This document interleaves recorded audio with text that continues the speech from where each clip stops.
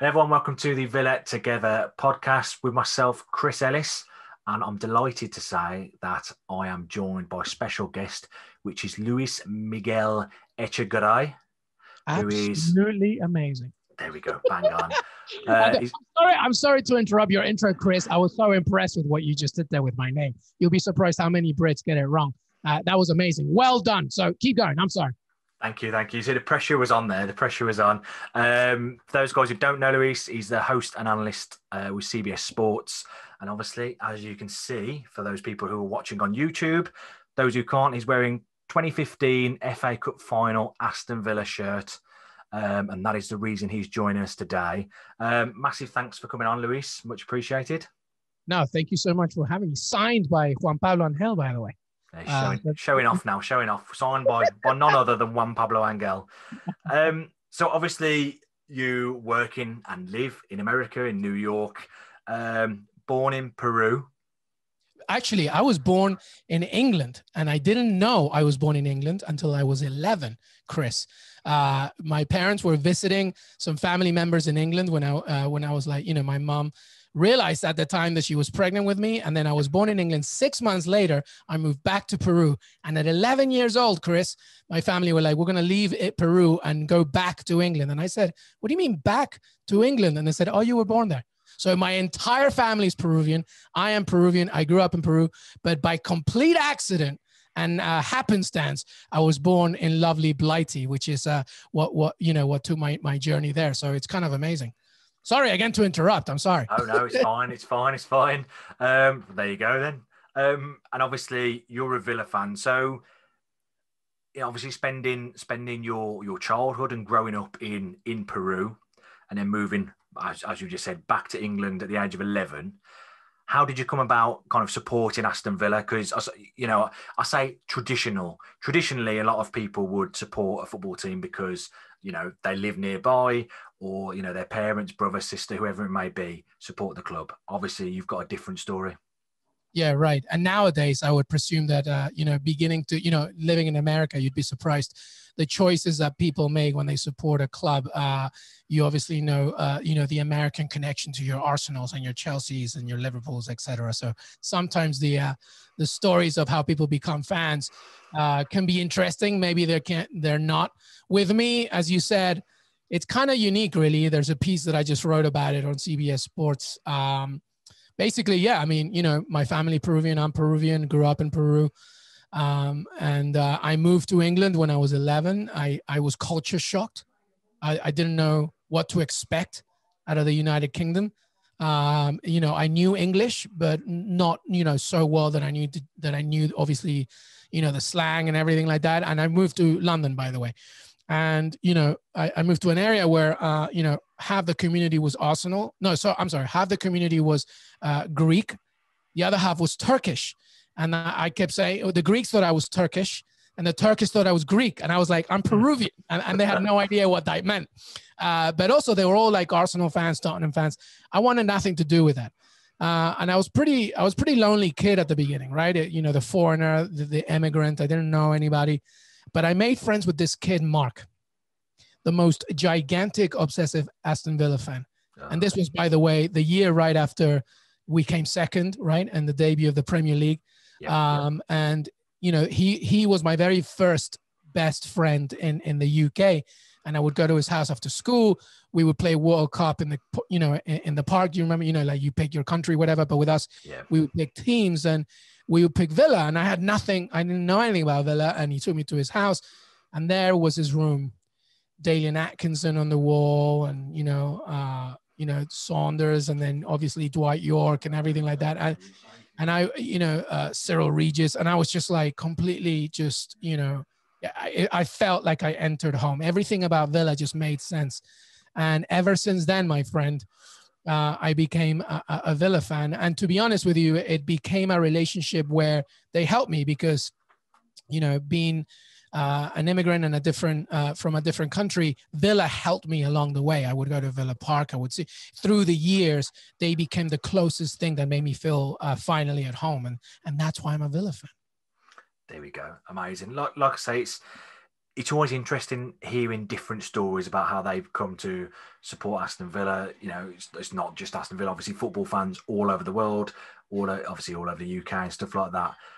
You know, I've spoken to a lot of fans all over the world, and it's just amazing hearing the different stories because, like I say, you know, traditionally people usually follow somebody like their dad maybe will say, "I'm a Villa fan. You support Villa," stuff like that. I mean, for me personally, my dad doesn't like football, has never liked football.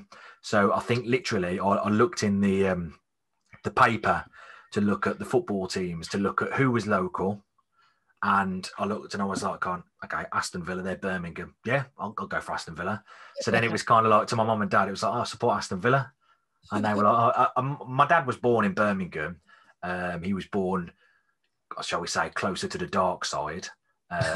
Oh boy, I don't want to mention that team, yeah, but not being a football fan. So for me, it was kind of, I don't want to say easy because I kind of had to get into it myself in terms of, you know, finding out about other, you know, football teams and stuff like that. But I just was like, okay, who's local? We'll go for Aston Villa. Yeah, there we go. And it went from there. What about kind of, you know, you're in England, you're in London, growing up, you've become an Aston Villa fan. What about then when it was a case of wanting to go and see Aston Villa? Yeah, I mean, obviously that was difficult and hardly ever an opportunity. And it's not like my family had a lot of money, so it's not like I could afford to go to a game, let alone a ticket to see all the way to Birmingham and see the Villa. So it was never going to be easy, but we made it happen every now and again, birthdays and Christmas presents. And Mark, this aforementioned friend I talked about, his family would sometimes take me to see a game. So it just became, and when I went to university, you know, that became more casual for me to try and, you know, just go over there and see a game. So it wasn't as frequent. And obviously, as you mentioned, even, you know, going to the pub, like somewhere in London and watching Villa and wearing Villa was difficult. I remember the FA Cup final, the last one in the old Wembley Stadium, Villa against Chelsea, such a boring game. And then they win 1-0. But I watched that one in a pub in Chelsea wearing Villa. And yeah, that pretty much was almost suicidal to do that. So, because, you know, it wasn't exactly popular for anybody to do this. So it wasn't as easy to go to the games, but the older I got, the better and the easier it was. Actually, a few years ago, when we went to England to see some family, my wife surprised me with tickets to see Villa, and it was the Villa Leeds game in the Championship when we were 2-0 up, and they come back to win 3-2. Obviously, not the result that we wanted, but it was a really lovely surprise. You know, I had no idea we were going to go, and my wife surprised me with tickets. So it's moments like that I'm allowed to do it. But like we said before taping, it's so great when you hear perspectives from Villa fans all over the world, and when they get that chance to see Villa Park, it's so it is that moment is that much more precious. Yeah, 100%. Yeah, we said we were chatting just before we were recording, and I've spoken to all sorts of different Villa fans all around the world, and I live in Stourbridge, so I'm Dudley Way, 45 minutes away from Villa Park. And I was kind of saying, for me, it doesn't feel like I'm close to Villa Park, but obviously for other people, obviously for like yourself as well, it is down the road, isn't it? Yeah. Whereas these people that I've spoken to would love to be 30 to 45 minutes from Villa Park, and for me, it feels like I'm far away from Villa Park. When obviously look at different perspectives, I'm close in comparison. So yeah, it is great to look at perspective and things like that. And obviously, at the moment, obviously no one can get to Villa. Yeah, everybody feels distant from Villa Park at the moment, right? It doesn't matter where you are. Yeah, exactly. Very good point. Yeah, 100%. What about so how many years were you were from 11 to 20? And then I stayed 23. I finished uni and then I moved to New York right after that. I mean, I always went back to England every now and again because my sister still lives there. I have aunts and some family as well who also immigrated to England from there. So I have family still there. So I go every now and again, but I left myself at 23. So and that was around 2003, 2002 time. So ever since then, I've returned every now and again, but I permanently moved to the States in 2002, 2003. Are your family that live in England, are they based in London still? Yeah, some of them are based in London. Others are based just outside of, like West Sussex. My sister lives in Oxford, actually. So they're all over the place, but more in the south. You won't get more north than Oxford for my family at this point. But yeah, everybody's south. So I never really get a family member that goes any further up. It's kind of hard to have. I mean, well, aside from the Norberto Solano Newcastle connection, there's not many Peruvians in the further you go up England, I guess. Yeah, well, Solano played for Villa at one point as well, didn't he? So Absolutely, he did. Absolutely, that great goal against Tottenham, if we remember.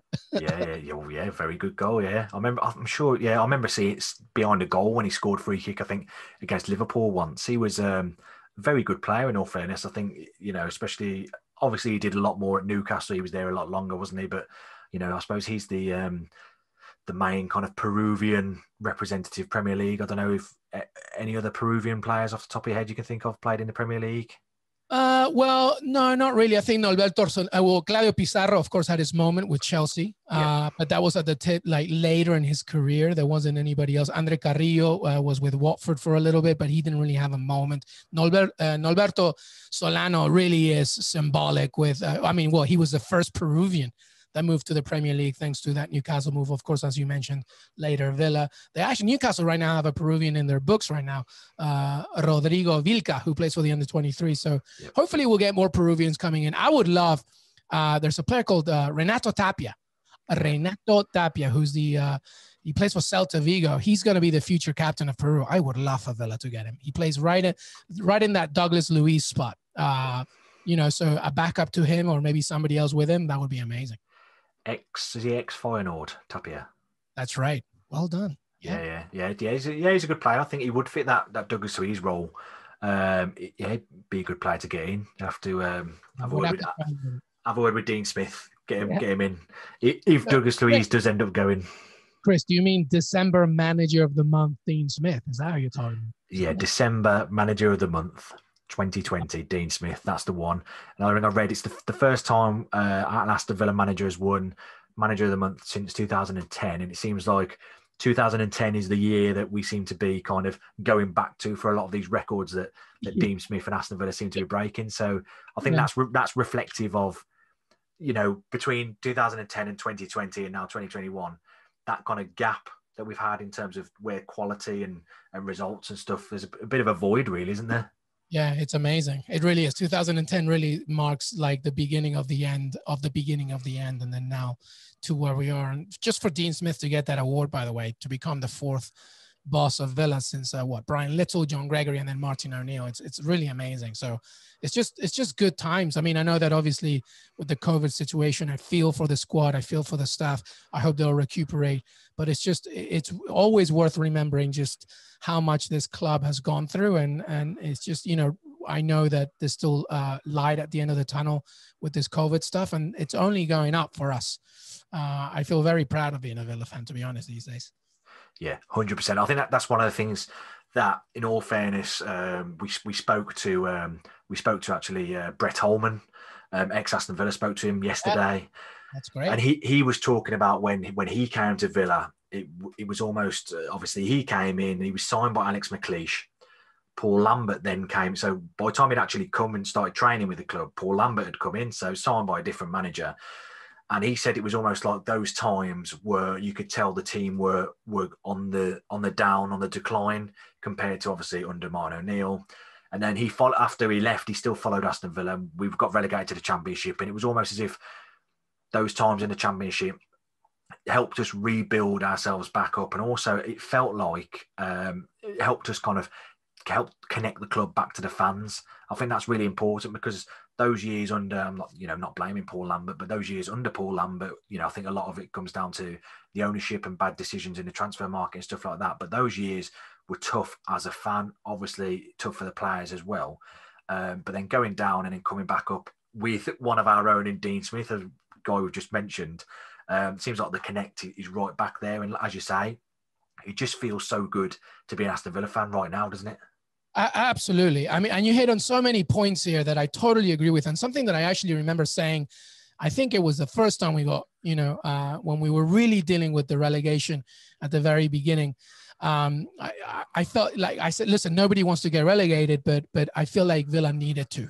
We needed to just like, I know that from a financial perspective, that's just crazy talk. But honestly, literally from what you just said, from just building in order to create strength once again, you sometimes have to break it up again. And I feel that's what happened for us. We kind of woke up a little bit. And even with the Tony Shea times, you know, we needed to sort of understand, you know, the complexities of what was going on. And we needed to get relegated to understand just how precious this club is. I mean, come on, we've won the European Cup. Not many people can say that in England. And it just needed to be this wake-up call. And to your point, we needed somebody, and how perfect it is that Dean Smith, whose father was a steward at Villa Park, who would walk Sir Doug Ellis to his seat, like just a Villa person through and through. Our captain, who's been there since, you know, 8 years old. Those kind of stories, they all make much more sense now because we needed to struggle first. I think we needed to get relegated in order to wake up again. Yeah, 100%. I think a lot of people agree with you because being in the Championship, it just felt like, I suppose, you know, you kind of expect to maybe win more when you're in a Championship, but at the same time, you look at the likes of Sunderland, you know, Bradford, teams that have dropped out of the Premier League, dropped through the Championship and haven't come back. So there's still that risk, and it's not always going to be easy, but coming back, it just felt like that connect was there. And obviously now we can see the rewards because we're doing reasonably well at the moment. Difficult times for everybody, not just footballers and football teams at the present moment. What about now? Not just now, but the last however many years since you've been in America. What about you know, that period in terms of how you would watch football matches? Because obviously watching Aston Villa games, because obviously the time difference and things like that. How have you been able to go about that? So at the very beginning, when I first moved to America, it wasn't that easy, right? Because now, you know, these kids of today, Chris, I'm going to sound like a granddad, but these kids, they don't realize how good they have it.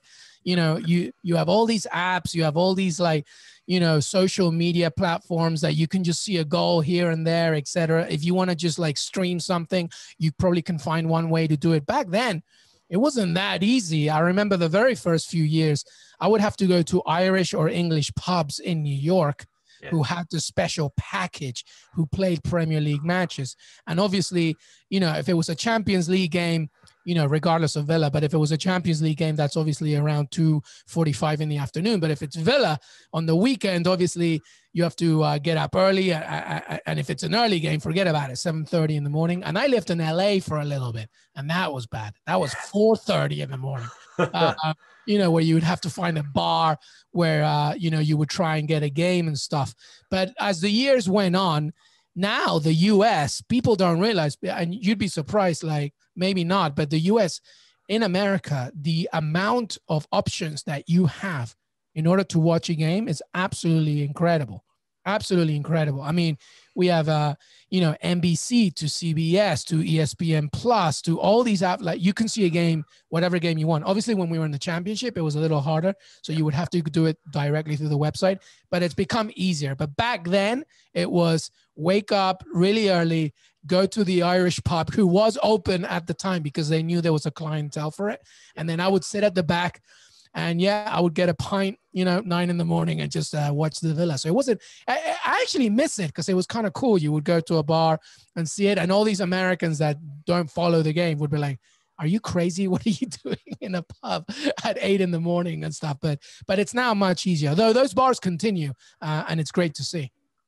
Yeah, no, definitely. I think that's something, again, talking about, you know, these people in the different countries and that the dedication to being able to watch Aston Villa. And again, it shows the kind of commitment to the cause and the love being there.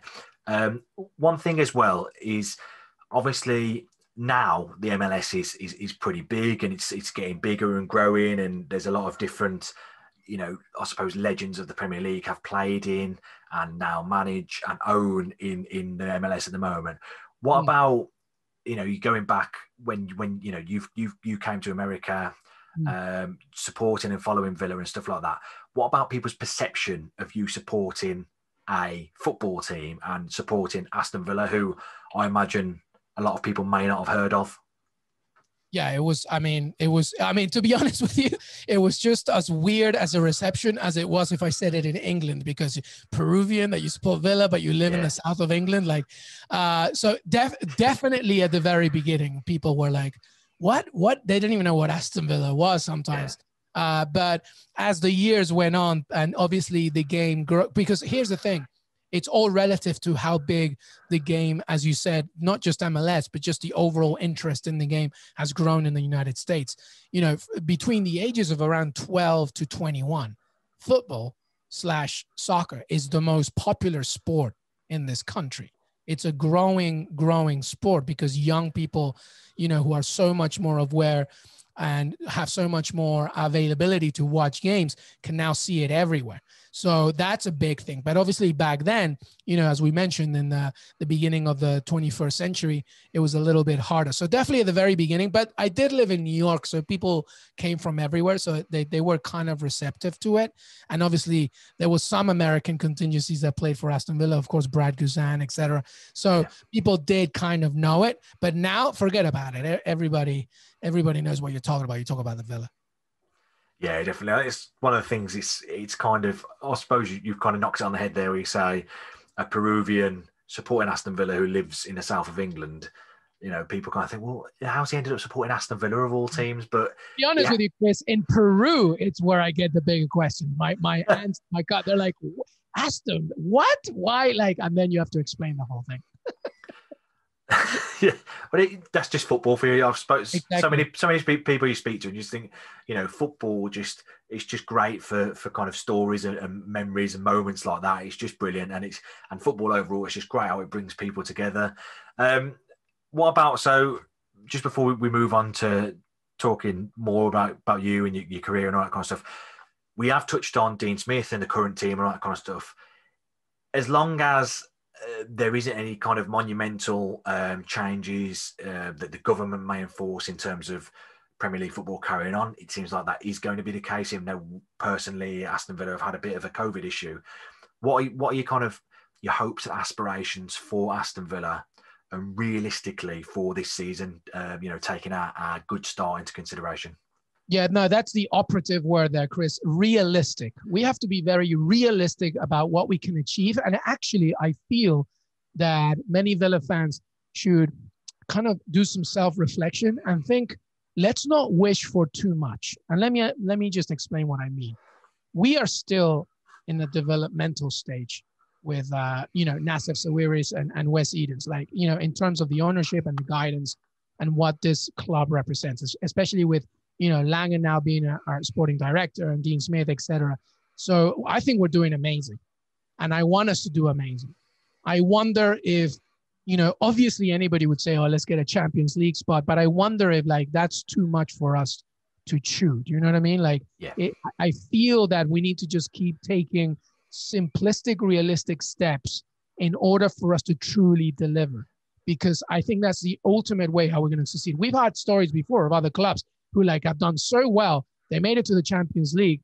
And then the following season, it's kind of like, you know, in America, they call it the sophomore slump. It's the same situation. I mean, it's not the same kind of mirror image, but Sheffield United, look at what's happening to them right now. They were so good last year. Now they're really struggling. I'm not saying that we are Sheffield United. I'm saying that our objectives should be realistic to what we can do the following season. So I feel that Europa League is a realistic target. I feel that if we don't get it, it's okay. A top 10 place is amazing, right? Europa League is definitely doable. I just want us to be very careful about what we do. But then the biggest caveat, though, is that what happens if we don't get Europa and we go in Champions League? Then we, you know, the possibility of losing Jack Grealish is a major talking point. Now, do we care as much? Because, you know, I remember, you know, many young Villa fans won't remember this, but, you know, Manchester United broke my heart when Dwight York, went to, you know, he's my hero, so went to Manchester United. So to me, and many Villa fans, as you yourself, we are too aware of losing our heroes to bigger clubs. So I'm more than ready when Jack Grealish, and by the way, nobody should ever blame him if it ever happens. He has given everything for this club. But I think that we have to meet two things. One, be realistic about what we want, and also how much can we sell this project to Jack Grealish and so forth. I don't think a club should be based around Jack Grealish, but obviously he is a major part of what we want to do. But I think the Europa League spot is very realistic, and a top 10 spot, it should be, at this moment, that's exactly what we should be expecting, a top 10 side. And if we can get Europa, fantastic. Yeah, I think it's what's interesting when you mention simplistic steps, and I think that's something that I've mentioned to a lot of people when people have asked me, where do you think Villa will finish, all that kind of stuff. If you go back to last season and we finished 17th by 1 point on the last day, exactly. How people always talk about Hawkeye and all that kind of stuff. Yeah, okay, we were fortunate, but taking that to one side, we stayed up on the last day by 1 point. So if you're taking it by step, the next step from that would be improving on 17th place, and that would probably be anything above 17th, but without any real relegation threat or battle. So you kind of enjoy yourselves a bit more, and you're not always worried, because last season, for a good portion of the start of this year, so the early start of 2020, a good portion where it seemed like, oh God, we're in a proper relegation battle here. So then I think the next step from that this season would be avoiding that. Obviously, we look like we've gone beyond that, because I think we're on 26 points now. We were on 27 points when we came back in Project Restart, which was in June, and then we only got an extra 8 points from that, which kept us up, which was obviously fantastic. But it just kind of shows how far we've come. So in my head, part of me is thinking, okay, top 10, is that's a solid. That's you're looking at steps. That's probably 2, 3, 4 steps up from what we could have envisaged off the back of last season. So then realistically, you kind of look and say, okay, Europa League would be fantastic. I totally agree with you. It is kind of, a lot of that would be, you want Europa League to try and, show Jack Grealish that those are the steps that we're taking. And it is realistic, but you just don't know, because this year, 2020, 2021 has been it's been an odd season for ourselves and a lot of teams as well. So it's kind of, it's one of them in terms of moving forward, and hopefully we can push on, so to speak, because it has been fantastic. So I totally agree with everything you've said. Well, we'll move on and talk about you. Obviously, move to America. You've had obviously roles in terms, you've worked at The Guardian, Sports Illustrated, CBS Sports. What was it that kind of got you into the sports industry? Yeah, that's funny. It's actually a good question, because, what's funny is I didn't even enter this industry until 2015. It's not that long ago.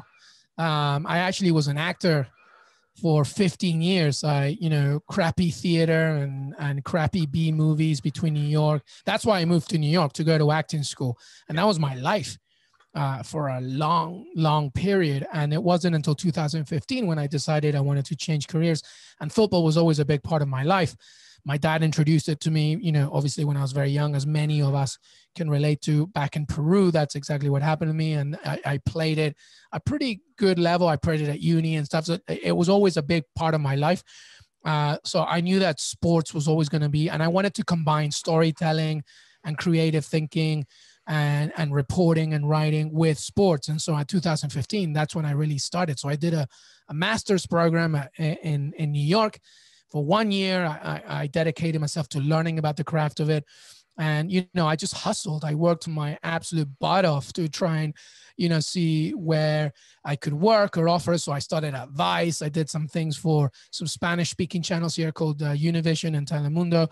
I sold a piece to Newsweek, and then I worked at The Guardian, and then that kind of snowballed into Sports Illustrated for 3 years. And now finally, my dream job here at CBS Sports. So it hasn't been that long. It's just, I basically work very hard to try and get to a point where I wanted to make this my career. And now here it is. So it hasn't been that long, but, I think it's a good example of showing, listen, it's really not about like the length of experience, but rather how much you want it and how much you're willing to do for very little. Because at the very beginning, I was willing to do things for nothing. And I think that has to be the mentality. So yeah, very, very humbled and very proud and happy to say that it hasn't been a long journey in sports journalism and sports media, but it's been definitely a tough one. Yeah, no, it's kind of, it's the key element to it. putting in the hard work and having that mentality. And I know there's a lot of people that I've collaborated with and done stuff with who do similar kind of things, football podcasts and stuff like that, who are hoping to get into the football kind of media kind of world. So obviously, showing that it's not a case of stay in something for so long, you'll get the dream job. You put in that work, the effort, and you'll kind of get there. And obviously you showing, perfect example of putting in that hard work and dedication. And as we can see, you're fantastic at what you do. You can get what is, a dream job. It's you've taken a different route to what you wanted to do, but got a job that obviously one that you wanted to get to. No, I appreciate it. Really, really kind words. And listen, every time, because I also teach at the school I did my master's in, I like to give back to these kids, and I always give them some pieces of advice. And it's like, listen to me, like people are going to be more talented than you. It's just going to happen. People are going to have more connections than you. It's going to happen. But one thing that people cannot outdo you on is your hustle. So, outwork everybody else. If they want 20%, give them 50.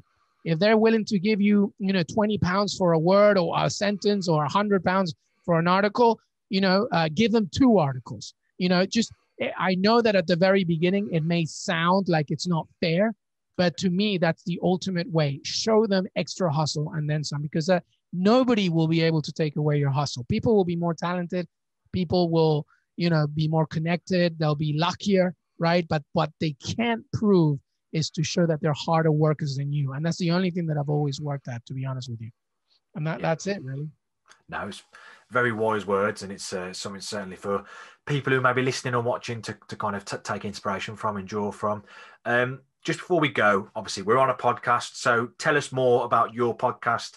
Obviously, I've watched a lot of the episodes. You've had some fantastic guests on there. It's a great watch. It's a great listen. So tell us more about it and how you've kind of got into it.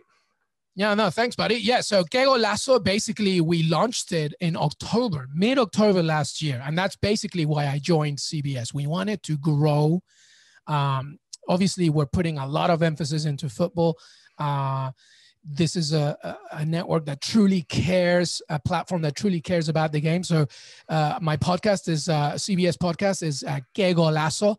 And it's basically everything that you wanted: analysis, betting tips, interviews, previews and recaps, weekdays, but we like to celebrate this game. Some of the best compliments I've had about the podcast is like, it makes you feel like you're part of a family. And that's what I want people to feel like, that it's not, I think that there's a lot of quality podcasts of football out there, so many of them. I wanted to just create also a celebratory style podcast. And that's what CBS Sports has been able to do, I think. So it's just a fantastic opportunity. And you said, we have tremendous contributors. Jimmy Conrad, who played for the United States men's national team and MLS player as well, former defender of the year. He had a tremendous historic tackle on Lionel Messi when the U.S. played Argentina. They should watch it. Heath Pierce as well. We have Jonathan Johnson, correspondent in Paris. James Bench, correspondent in the U.K. Roger Gonzalez. We also have amazing Fabrizio Romano as part of our team. And if you don't have Fabrizio Romano, what the hell are you doing? Because he's the transfer guru. And also, like you said, great interviews. We've had Thierry Henry on the show, Gonzalo Higuain, Gabriel Agbonlahor, Inyola Aluko, Nigel Reo-Coker, Emil Heskey. We had a Villa week last year, I think. I remember so many. So it's just, it's just a great celebration of the game. And like you said, it's not just on audio, but it's also on video, on YouTube, and we're also on CBS Sports HQ as well. And it's just a great opportunity to really just show what this platform can offer. I think what you've said about it is spot on. You can kind of, obviously there's a lot of sports and football podcasts all over the place, all over the world that people do. And obviously these guys do them, especially the kind of, top end, do them because they know their stuff. But sometimes you need more than that. So obviously with yours, it's like you say, you've got that. It's almost like whoever you're with, everyone together are a big part of it, and that they buy into it, and everyone knows their stuff. It's bang on, and there'll be people listening who certainly know that in the UK, obviously Sky Sports is the kind of big one for us when we're listening to transfers and things like that. But sometimes they don't know their stuff. It's just they're going off because there's Sky Sports big like that. But when you're chatting to, you've got guys like Fabrizio Romano and stuff like that. It's just it's everything that goes with the energy and everything that's brought together with it. It's one of them that you guys certainly know your stuff and you know what you're talking about. At the same time, you just can't stop listening or watching. However, people, I've watched it on YouTube, listened to it as well, and you just can't stop. And it's kind of exactly what you said, bringing people, and they feel part of it. I'm sat there watching it. I'm thinking, I'm part of this. I'm in this right now. You are, my friend. Well, we are right now. But honestly, people, I'll put it in the description, the link to it, everything like that. I recommend it's a real good watch or listen, depending on how. There's a lot of people who I speak to who will use YouTube. Others will use the other kind of podcast platforms. It's a real good watch and or listen.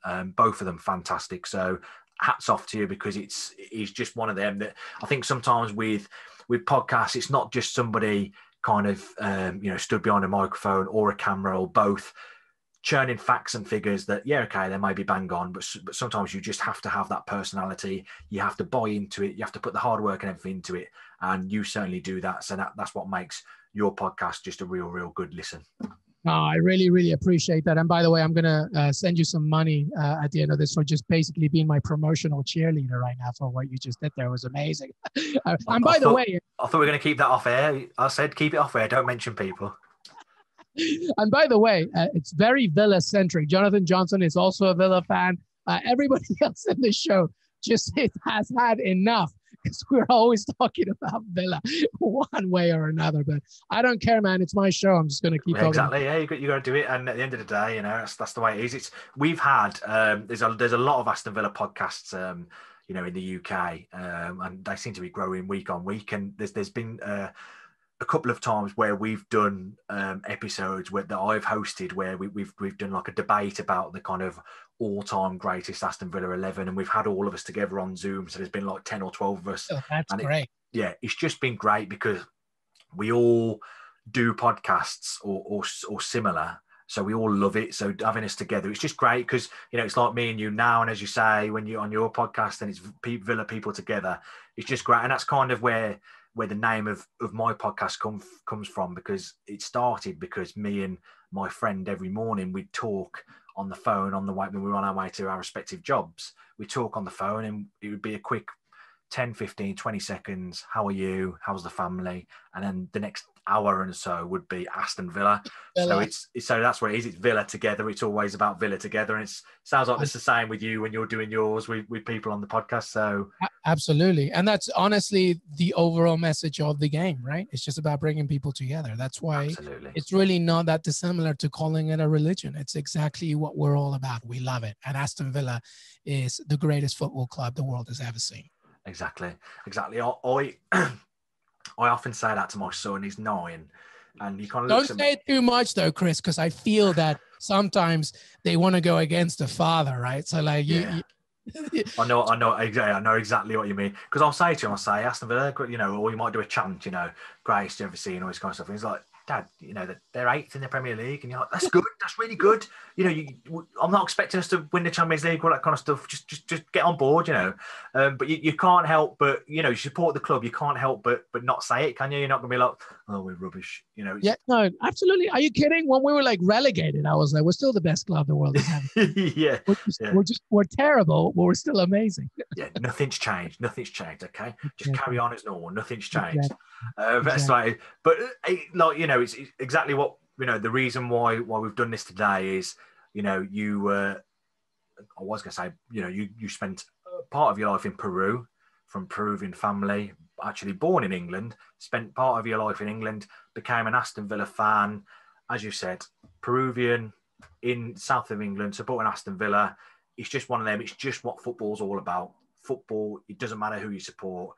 You just love and dedication for it is fantastic. And, it's great to kind of hear your story and how you've become an Aston Villa fan. Amen, my friend. Thank you so much. By the way, who's your favorite Villa player? What, of all time or now? Of all time. Well, tell me now. Okay. Favorite at the moment is Jack Grealish. I can't move away from him. I love him. He makes me feel really special. I can't, like watching him play, it's amazing. It really is. I love it. of all time, I'd have to say Gareth Barry. I Wow. think Okay. what I know he was a part of the side that Martin O'Neill built. I felt like he was an integral cog of that. I know he left and went to Man City. He was but I just felt he was there just before the start of that, and he wore his heart on his sleeve, and he always put 110% in. He was just brilliant to watch, and he obviously had a lot of talent as well, and he turned into a fantastic player. And yeah, I just loved him in growing up and kind of through what was our most successful recent period, if you like. So yeah, I'd have to go. What about you? Same question to you. Well, Gareth Barry, unsung hero, absolutely. I feel as well, like, such a consistent player. People forget about that. Well, listen, now you can't say anybody else other than Jack Grealish, right? I just think that people need to realize, especially young Villa fans, there was a player England had called Paul Gascoigne, and Paul Gascoigne was so unique in the way that he played. Yep. It was like he drew people in. I mean, he was very, it was beautiful to watch. Jack Grealish, I feel, is, capable of not just doing what Paul Gascoigne did, but possibly better. I just think that there is no player in the world that does what Jack Grealish does. It's incredible to me. He is a magician. He draws the defender in, luring you until he makes that perfect timing move. It's just, there is no skill set that anybody else in the world, and I'm including Lionel Messi, I'm sorry, that what Jack Grealish gives you. I'm not saying Jack Grealish is the best player in the world. I'm just saying that he's the most unique player, and I think that there's still more to come from. So for now, it has to be Jack Grealish, though special mention to Emiliano Martinez. I'm just so happy he's a Villa good player. I just love him so much. What player, what goalkeeper. But overall, my story obviously is about Villa helping me connect with England and etc. like that. And that player to me was Dwight York. He forever will be my hero. Just everything that he did. And when he went to Manchester United, I didn't talk to anybody for like 2 weeks. I was so depressed. He created a big impact on my life, Dwight York. But again, special mention to Juan Pablo Angel, who I thought was just like beautiful to watch as a Villa player. Ian Taylor, who I can now call a friend. Gabriel Agbonlahor, like Gabby, was just amazing. But to me, Dwight York is like my favorite ever Villa player. And I just watch him, the things that he did was amazing. And had Manchester United not taken him, the things we could have done. Yeah, well, we spoke to Ian Taylor a few months back, and he said that at the time they felt like as long as they could keep a goal out and they defended well, that they had Dwight York up the other end, who you knew he could score all types of goals, left foot, right foot, headers, everything. He was such a good player, and I think people who probably aren't old enough to have seen enough of him probably don't realise how good he genuinely was. He was such a good player, and he kind of speaks volumes as well. He went to Manchester United, and he was part of a side, one of the greatest sides that the Premier League has seen. They won the treble. And one of the best partnerships the game has ever seen, him and Andy Cole as well. Like, it's just, it's the right move for him. I will never be angry about it. I was just very sad because Dwight York was just like such a hero. But more heroes to come with Villa. I just know it. Look at what Louis Barry did. Well, yeah, exactly. So there will certainly be more to come. But a massive thanks for coming on.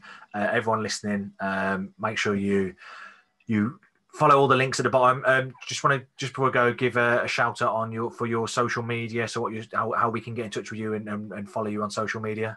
Yeah, no, thank you. It's LM Echegaray, and you're not going to know how to spell that. So you're going to have to see this on YouTube or on Chris's description to see it. So it's LMECHEGARAY on Twitter. And on Instagram, it's Luis M. Echegaray on Instagram. So those two, you can follow me. But Twitter, that's where you can see way more Villa. No, I have Dwight York as my background. That's where you see way more Villa stuff there. Yeah, definitely. You see Luis. You'll see him pop up with his tweets after the games and stuff like that. He's heavily involved. He is a massive Aston Villa fan, as we've just chatted for the last 40 minutes or so. But yeah, once again, massive thanks for coming on. Big thank you, everyone listening. Thanks for Luis Miguel Echegaray coming on Villa Together. It's been an absolute pleasure. Thank you very much. Thank you so much, bud. Up the Villa. Up the Villa. Thank you very much. Make sure everyone listening, follow Luis on Twitter and Instagram. Also, make sure you watch his podcast. Everything is in the description. And everyone listening, if you're not subscribed, make sure you hit the subscribe button on YouTube. But massive thank you once again. Thank you.